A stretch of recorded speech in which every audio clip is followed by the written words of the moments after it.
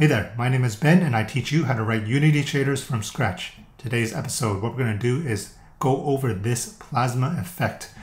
Plasma is actually an old shading technique, but now with modern day GPUs, it's actually a fairly easy effect to achieve, as you can see here. What it is, it's creating these type of trippy looking colors using just simply sine waves. Maybe this is a ring effect, and just kind of adding them on top of each other. I'll be explaining what's happening here, and you can actually use this plasma effect in many ways. You can add an image. You can then, instead of displaying it as color, of course, you can tint it. You can do multiplied colors. You can also use it as a way to distort the other textures, right? You can control this in real time. And you can also, of course, change the time scale here. Cool. That's all for the introduction. Let's jump right into it. Okay, so the setup we have here is very simple. Right now, it's just an unlit shader. And what we're doing is we're spitting out the color that's coming from main text. Main texture is not supplied here, so it's just coming in as white. In fact, we won't be using main text for a while. Okay, so the first thing we want to do is create a plasma function. It's going to be a float3 plasma, and the value that it's going to take in is going to be a UV, and it's going to be a float2 for UV. Next, we want to, let's just kind of quickly make sure that this is working. So we're going to take a fixed 3. We're going to call this plasma. And what we're just going to do is pass in the plasma, the I.UV as a float2. And here we're just going to return, let's just return the UV directly. We'll just do float3 UV. So because UV is a float2, so it has RG. And we'll just throw in a 1 in the blue channel. Here, plasma will now be a float3, so it should be able to display the UVs this way. Let's set this to 0.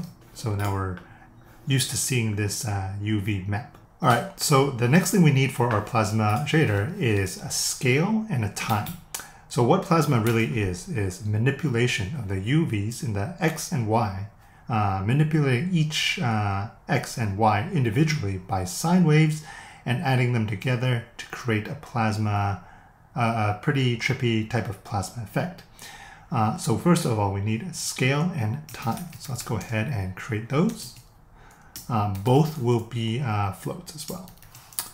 So we'll just call it scale. I'll do it as a float. I'll set it to default 1. And we'll also create a time scale. So time scale. And this is just kind of to speed up or slow down time.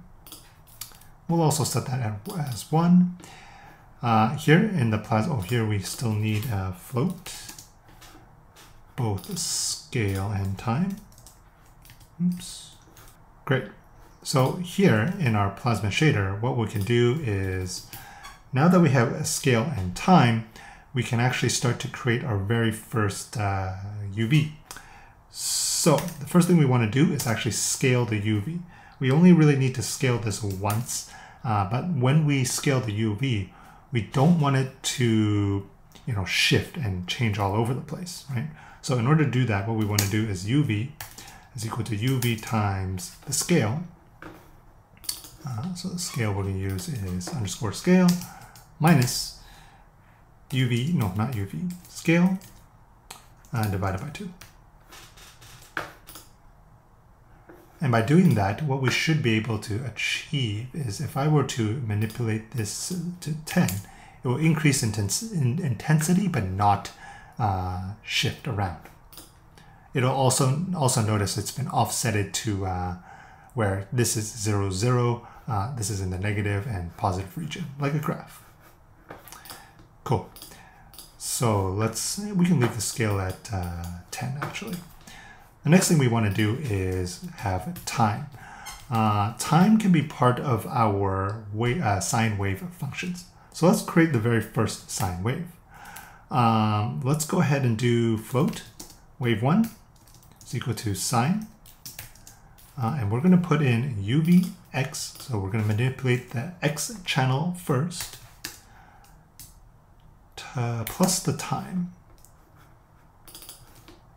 In fact, for time, what we're going to do is have a float t, time is equal to underscore time, which is a unity function, dot y times the time scale. Let's go ahead and do that, add it to time.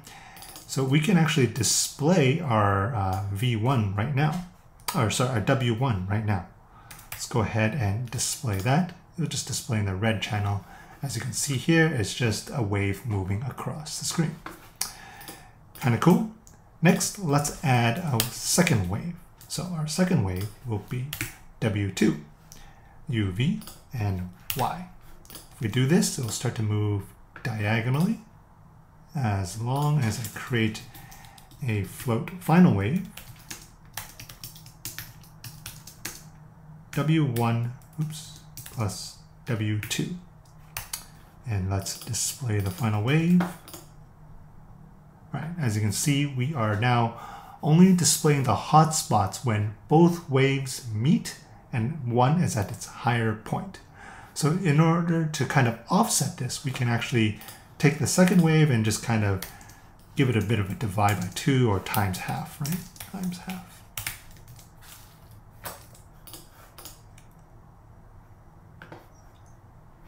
Cool, so it's kind of offsetted a bit, but this is still not particularly interesting yet. Cool, so with that change, as you can see, now the wave is starting to move downwards at a pretty slow rate. I mean, if we wanted to increase this, just the downward speed, we can just boost this time, and you can see it moving down real quickly while kind of going slowly to the side. Cool, let's just change that back. Next, what we want to do is have a third wave, and this will now create a diagonal wave. So to create a diagonal, it's simply UVX plus X plus UVY inside the sine wave. Let's get rid of this times half because I don't think we need to shift it. And of course, we want to add it to our final wave. Cool. Now you can start to see that the plasma is kind of coming into effect. There's another wave that is going diagonally. So if I kind of remove these two, you'll see that W3 is a diagonal wave. W2 is a vertical one or a horizontal one. W1 is vertical, right?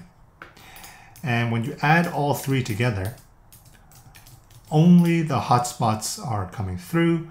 So wherever they're overlapping, it's creating this type of plasma-y effect. That's what's happening here. Cool, so earlier on the second wave, I had times half like this. That's incorrect. It should be plus half. Because I think when I displayed the wave 2, it was a little bit darker and I noticed that. Cool, so as you can see, once we create the final wave here, now it looks like this. So it's a little bit different than what we had before. Cool, so let's go ahead and create one more thing, and this is called rings. Now, in order to create rings, we'll just call it R, I guess.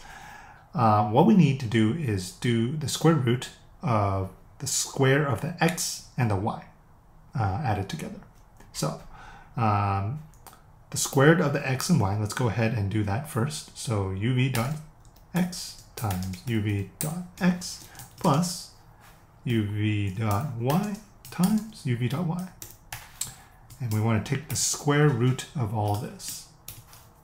And for shader, square root is just SQR. And for shaders, the square root is just SQRT.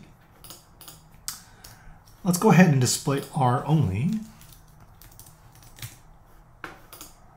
And we should have a ring here, which is good. What we want to do is multiply, no, not multiply this, but add time onto this, and it will start to scale up and down. Or we cannot see the scaling up and down unless we sine wave this whole thing. There we go. It's actually scaling in, not scaling down. Cool. So let's add this onto our final wave. It's kind of our final piece. So imagine that we have these 3 rings before. We had a horizontal wave, a vertical wave, a diagonal wave, and now we're adding onto this R. And this will create enough variation that you'll start to see some sort of plasma effect. Now, you might be thinking, well, this is not really plasma. It doesn't look, I see some of the animation. The problem is because all of the data is combined into one single value, right? So even if we added this here, it'll just start to turn colors, but it's not working. So what we want to do is offset the waves from each other. So in order to offset that, it's just sine and cos. Let's go ahead and use that. So the first one will be sine. Let's go ahead and use sine in the final wave. And the next one, we can just do cos.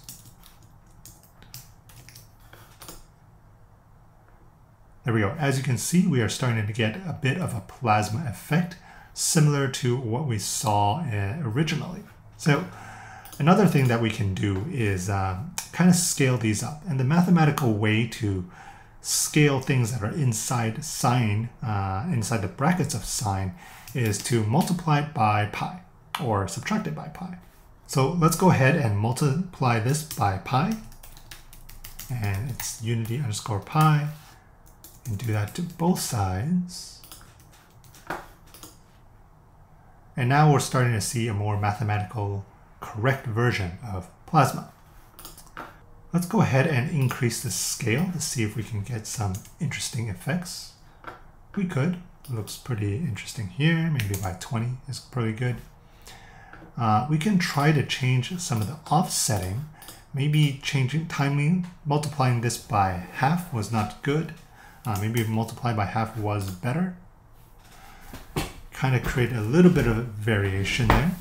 So as long as you kind of create this formula where we're adding, 4 different types of waves, 3 different types of waves and rings on top of each other, you can kind of create this interesting plasma effect.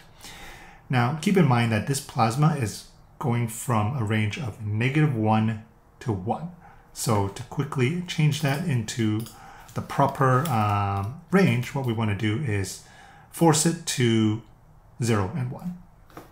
So in order to do that, I'm just going to make the final wave equal to this. And then I'm going to manipulate the final wave by times half plus half, right? Is equal to final wave times 0.5 plus 0.5.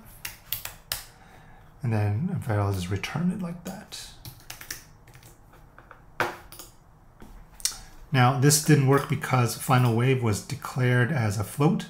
Let's declare it as a float 3. Right, of course it didn't like that at all. We're going to have to reword this a little bit. So final wave will be a float 3. This will be more like, I'm just going to call it final value. It's going to be a float 1. Stick with that. And we're going to put that here, return 0 in the blue channel. Let's go ahead and there we go. Now we have a final wave in ranges of 0 to 1.